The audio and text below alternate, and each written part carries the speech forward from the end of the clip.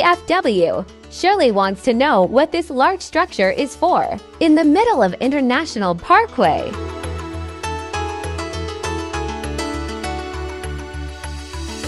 Hey Shirley, I'm Gail with DFW Airfield Operations, and that over there is the Maverick VOR. It's a radio beacon that pilots use to navigate around airspace, and ours is a little special. It's elevated, got it off the ground so that the buildings around it don't interfere with it, so pilots can pick it up far away from the airport. 2 more VOR stations are situated near the airport to help air traffic controllers safely guide your next flight.